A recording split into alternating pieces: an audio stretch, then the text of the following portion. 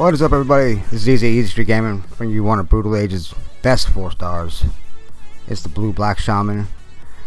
Probably a must-have in everyone's arsenal. Just so you know, make sure you save all of your red, all your green shamans, feed it to the blue. I wouldn't suggest building any one of those.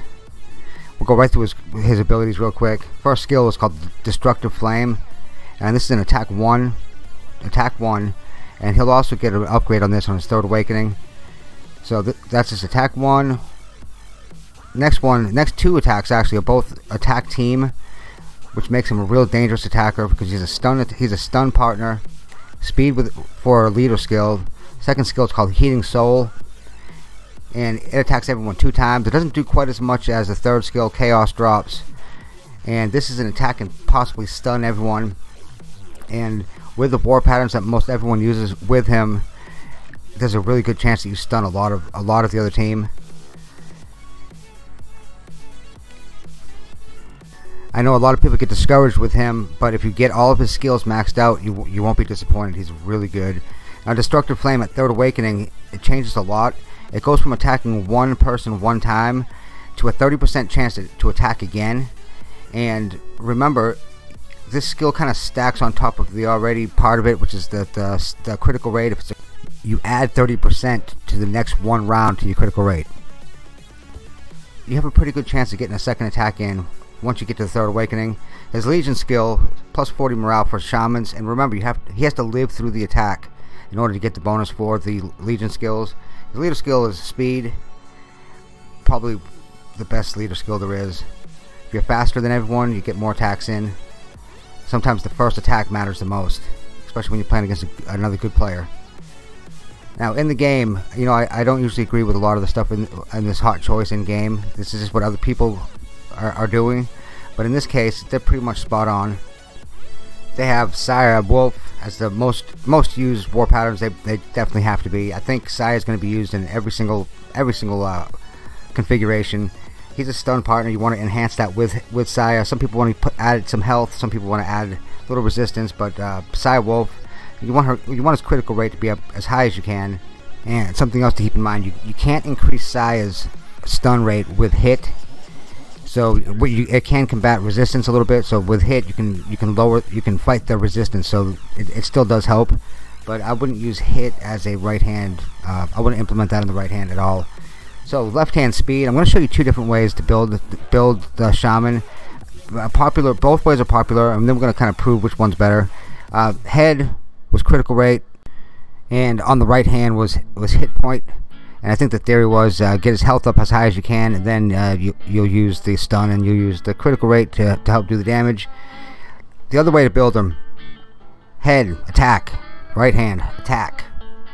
And I'm actually got another war pattern I'm working on. I just like to show everyone that you work on these war patterns while you still have one attached to the partner, and you find one better, you just start building it without attaching it yet. This is the most commonly used team around the Blue Black Shaman, and this is going to be the test run. We're going to have 2 different shamans fighting. One's going to with 2 different configurations, and I've literally kept track of every hit. That way we can kind of at the end we can compare notes and see if it is better to have a higher defense and I mean, not a higher defense, a higher critical rate and a higher health, other than just having straight attack. And what I did is I ran them both solo through a level that he can have problems with because of the green boar. I know that in adventure that it doesn't usually challenge the partners that much, but going by himself and having to face the green boar, which is a stun partner, and the green partners give the blue partners a problem. They're restraining them. So although the batteries don't pose much of a threat. So this shaman here, he's the one that has the higher health, the higher critical rate. So you really want to, what I'm looking for, to see how many of the bonus hits he gets in. If he gets more bonus hits in than the other configuration, and how many times he has to play defense, how many critical rate shots he gets in, and what kind of damage he's doing, because he doesn't have that high attack. And what we end up seeing is, I kind of felt it coming right at the end that the green boar was going to get the better of him, and he does. Now that could have played out differently, but it didn't. So on average, about 3,500 for a critical rate attack, 1,300 for a regular attack.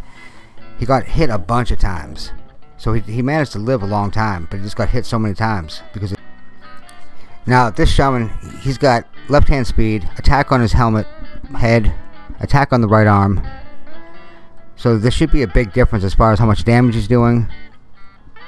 And you can see here, the first time that he got critical rate damage, you get 5885. So that's about 2,000 more than the other one was doing.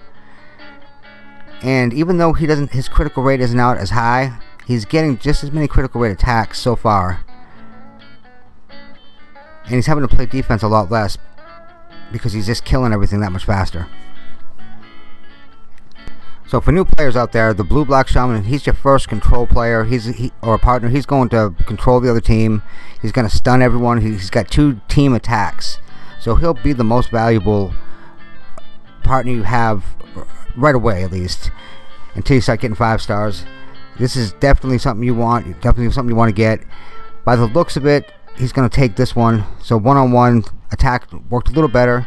So for him, his critical rate attack on average was 5,000, non-critical rate 3,000. He got 21 critical strikes. He got 13 defenses, way less. So the results, offense is the best defense for sure. Left hand speed, helmet attack, right hand attack. That's what I would go with. So the breakdown on the Blue Black Shaman, with the Saya war pattern, he gets a lot of stuns in. He also, that bonus attack he gets when he hits multiple times, that can actually overcome the heals and the artifacts. That comes in big later on. The con he has, he doesn't have a big single shot power. He can't just kill someone in one shot, but he makes up for it with the stuns. His health, we rate them all: health 4, attack 4, leader skill 3, passive or active skill 5, team attack 5. That's a 4+ total. That means he can fight with the 5 stars. He's rated number 3 on Easy's list as far as 4-star partners. Only the green catfish and the red ghost rated higher. So definitely go out and get the Blue Black Shaman, top rated 4-star partner. Thanks for watching, everyone. Subscribe to the channel. Until next time, it's been easy. Take care, everybody.